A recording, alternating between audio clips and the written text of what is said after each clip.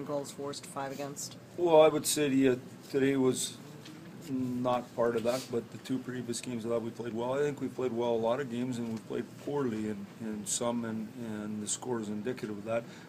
We're definitely taking steps. I thought we were real competitive in the third period today.